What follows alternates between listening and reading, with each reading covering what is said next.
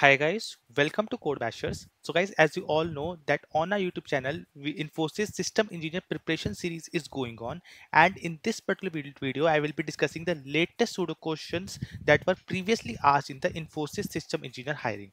So guys, this is the second video of this preparation series. Yesterday only I posted a video regarding the latest logical reasoning questions of Infosys. So if you have not watched that video till now, please watch it. Okay, I will give you the video link and this dedicated playlist link in the I button as well as in the description box. Do check them out. Okay, and guys, before moving ahead, guys, make sure to hit that like and subscribe button because we are continuously making videos for different companies preparation. Okay, if you have any doubts, you can write in the comment section or you can join this Telegram group. It's dedicated for 2026 batch students. Okay, also in this video I will also be telling you about the resources that you can consider for the preparation of Infosys exam. Okay, so make sure to watch this video till the end. So now let's start this video. Okay, so the first question is, what will be the output of the following pseudocode for array 1, 2, 3, 4, 5?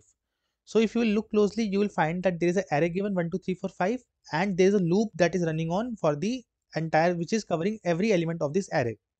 So what it will be, it is doing ARR of I equivalent to ARR of I, that is the current element, plus ARR of I plus 1. This is what it is doing till I less than 2. So 1, 2, 3, 4, 5, 0th index, first index, second index, third index, fourth index. Okay, so now let's just do step by step. Now the updated once we will start this loop, now the updated value of 1 will become this formula. We have to calculate the current value plus the next value. So now this value will become current value plus next value. This will become 3. Similarly, this will become current value plus next value 5. 3 plus 4 7. 4 plus 5 9. And for the last element, since we cannot do I plus 1, so what it will be? It will be like this: 35795. 35795. So this is the correct option here, that is 35795. I hope now this particular question is clear to you. Moving towards the next question is, what will be the output of the following pseudocode? Okay, initialize integer x equivalent to 4. Always write down whatever the integers are given to you. Okay, and then we are doing do while loop. Now what, for doing this question you should know what is a do while loop. So first it goes inside the loop for first iteration. First iteration always runs and then the condition is checked. Okay, x is for y 1. Okay, so for first iteration it will go inside the loop. X is equal to x plus 2. Now x has become 6. Y is equivalent to y into x. Now y has become 6 again. Okay, now it will check while x is less than 10. So x is 6 now. Is x less than 10? Yes. So then the second iteration will happen. So now for the second iteration, x is equal to x plus 2. Now x has become 8. Then y is equal to y into x. So y was 6. 6 into x. 8 into x is what it is? 48. So y has now become 48. Now again this will be checked, x less than 10, x is 8, less than 10. Yes, this condition is fulfilled. Now again it will go inside this loop. So x has now become 10, y will be now become 48 into 10, that is 480. Okay, and now it will check, is x less than 10? So answer is no, x is not less than 10. Therefore this iteration will not run again. Print y. What is the value of y in the end? It is 480. So this is the correct option here. I hope it's clear to you. Moving towards the next question is, predict the output of the following pseudocode. N is equivalent to 5 and M is equivalent to 6. Okay, now coming inside the loop, if N is greater than 4 and M is less than 7. Yeah, sorry. So if N is greater than 4 and M is less than 7. So N is greater than 4, yes. M is less than 7, yes, it is true. So this particular this thing will run. So let's just, it is a recursion based question, so let's just make a stack here. So here n was 5, m was 6. Okay, first iteration. Then it will go towards the next iteration as this is the recursive question. So again what will happen, n plus 1, m plus 1. So n will now become 6, m will now become 7. Now again this will be checked, if n is greater than 4, answer is yes, n is greater than 4, and m is less than 7, so answer is no, m is not less than 7. So inside this condition what will happen, n plus m will be returned, n plus m will be returned. So it will return here 13. Okay, 13 will be returned here. So it will go now inside this block, it will go, and from here we were returning solve n plus n m plus 1. So again 13 will also be returned from here only. So this is the correct option. Okay, I hope now this particular question is also clear to you. Okay, so guys, before moving ahead, I would like you to know that on our top mid page of Code Bashers, we have Infosys System Engineer Preparation material. In this particular material, all the sections that will be coming in your Infosys exam, for all those sections previously asked actual questions of Infosys are there. So actual aptitude and technical ability questions previously asked, actual logical reasoning questions, verbal ability questions, pseudocodes, puzzle questions, English grammar questions. So all these sections, the questions that have been asked previously in Infosys are covered in these particular material. So if I will show you a sample of, let's suppose, the logical reasoning PDF, you can see here we have the exact question, the options and the correct answer for it. For every question we have the correct question, options and answer. Similarly for pseudocode also, you can see we have lot of pseudocodes which you can practice, not just for Infosys but for other companies also. Similarly for aptitude also, you can see we have the question, we have the options and we have the correct answer for it. Okay, so guys, best way for preparation for any exam is by solving the previously asked questions of that exam. If you are interested in this material, the links are in the description box, and there is a flat 20% off for first 100 students that will be buying this material. Again, the coupon code is also in the description box. Do check them out. Okay, so the next question is evaluate the output of the pseudocode. So x is given to us as 8, y is given to us as 4. Now z is equivalent to x right shift by 2 plus y left shift by 1. So let's just write it in the binary form. So 8. This is what 8 looks like in the binary form. Y y looks like this in the binary form. So what we are doing in x, we are doing right shift by 2. So right shift by 2 bits. So it will now become 1 0. That is equivalent to 2. And in y we are doing left shift by 1. So it will become 1 triple 0. That is equivalent to 8. Now what we were doing, we are simply adding these two values. So 2 plus 8 will be 10. So yeah, 10 is the correct option here. I hope now it's clear to you. Next is x is given as 2. So x is equivalent to 2, y equivalent to 5, z equivalent to 10. Okay. Now for integer I equivalent to 1 to I equivalent to 3, for integer j equivalent to 1 to 4. So this means that total how many times this particular statement will run?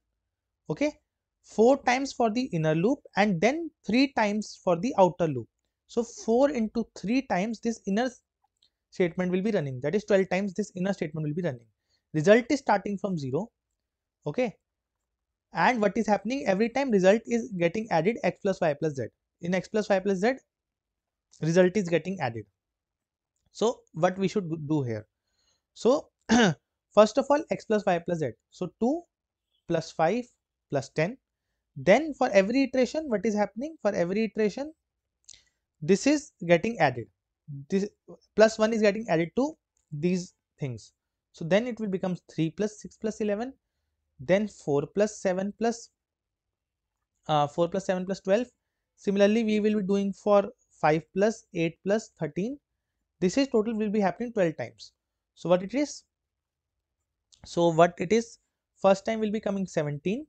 Then 20 will be coming, then 23 will be coming, then 26 will be coming, because every time for every element one is incrementing. So similarly for 12 times we have to do like this. This will be a series that we have to add in the future. So the adding thing you can do on your own.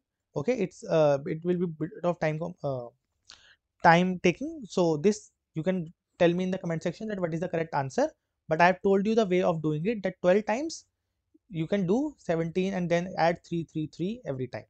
So this is what a final output will be. Okay, I hope now this question is also clear to you. Next question is, what will be the output of the following pseudocode? So for integer I equal to 1 till 4, result equal to x into y.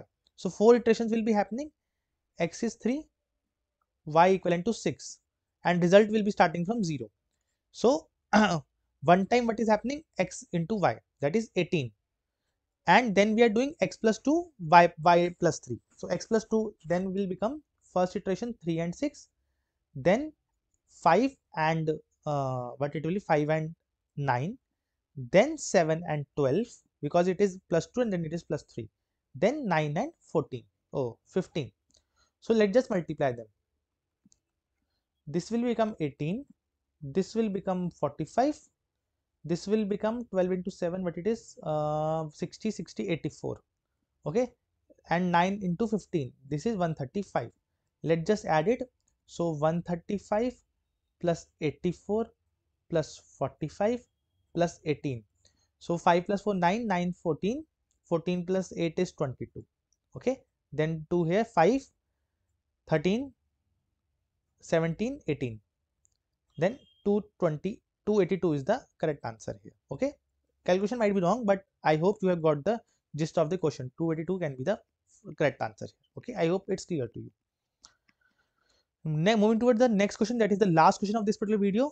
So that is CAB, and C is given as F, C is given as F, A is given as S, B is given as X, and then we are doing C plus A plus B. Now once we are adding the characters, it means we are adding the ASCII values of the character. So F is 97, 97 is small a, okay, 97 equivalent to small a, and we have to find B, then it is 98, and D is 100, so F is 102. Similarly for S value, what it will be? S value, ASCII value, and X we have to find.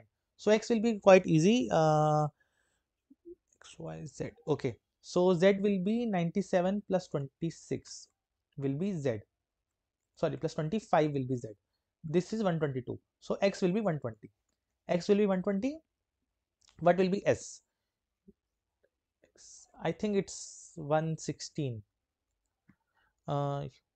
Okay, so whatever it is, I think 115 or 116. So you can just add these numbers, 102 plus 105 plus 120, and the final answer will be the output here.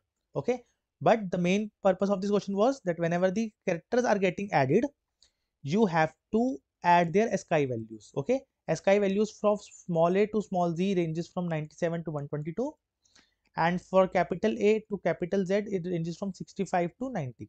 Okay, so these ASCII values you should know, and every letter in between you can add plus that character. I hope.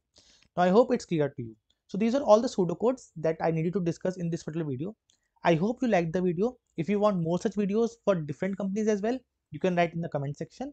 And Okay, so guys, as I have told you before in the video also, that on our top mid page of Code Bashers, we have Infosys System Engineer Preparation material.